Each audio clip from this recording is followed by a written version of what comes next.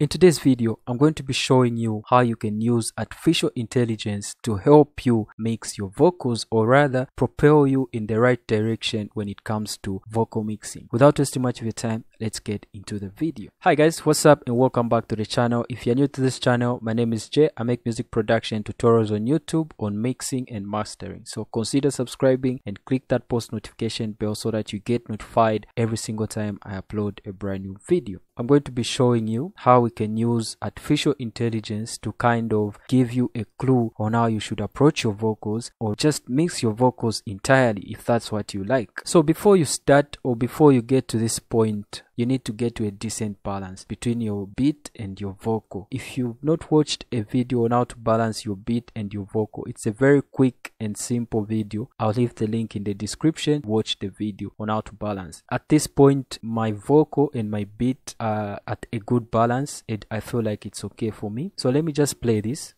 Thinking up, boy, it's so big. I'm always on time, I can never be late. I'm always on grind mode. What you trying to say about that thing from that thing that you call a bait? What you mean? Who's this? This is what I say about that bling bling. Too much of it, just saying. You can listen to the balance, it sounds okay. So what I've done in this mix is that I've sent all my vocals to my lead vocal group channel right here. So I've got no plugins on my lead vocal group channel. This send right here can be there or it can't be there. It doesn't really matter. This is just some kind of parallel signal. It's basically just the same signal, but if you want to, you can add it here. You just go here and select stereo out and just add it to 0. This artificial intelligence is going to give us the reverb, so I'll simply switch it off. Down here I've switched off my reverb and delay channels. On your lead vocal group channel, simply add a plugin called Nectar from Izotope. In case you are wondering, this can be done in Cubase 5, FL Studio, and whichever DAW. So if you can't search for it, you can simply scroll and go to vocals.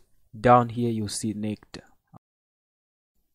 Select a portion of your vocal, press P on my keyboard so that it loops like that. For now, mute the beat so that I listen to the vocal only. Then I'm going to click on Vocal Assistant. Click on Assist, Next. For the vibe mode, then Next.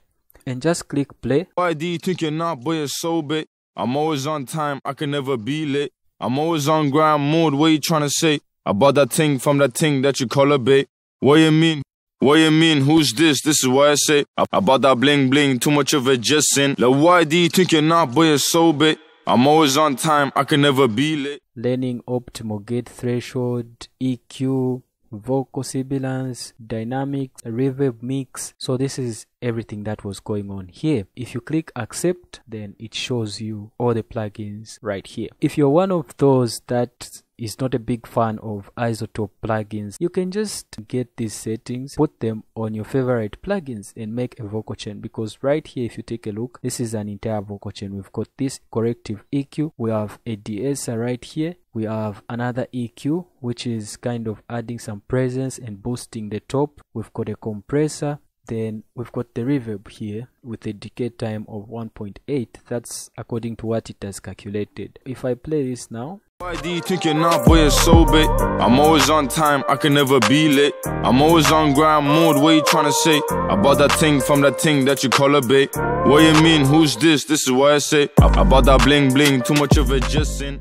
So you can see that this already is a decent mix. This can be like a starting point for you, or it can be your entire vocal chain. From here you can basically just balance a few things and you are done. The goodness with this is that Izotope Nectar right here has what is called auto level mode right here. What this auto level mode does is it normalizes your vocal, so you have some kind of energy in your vocal and everything will be audible enough. Alright guys, thanks a lot for watching. If you enjoyed this video, don't forget to give it a like because it helps the channel grow. If you're new to this channel, consider subscribing and click that post notification bell so that you get notified the next time I upload a brand new video. Follow me on Instagram at TheMg, on Facebook at TheMg Genius. Let's interact there. See you in my next video. Peace.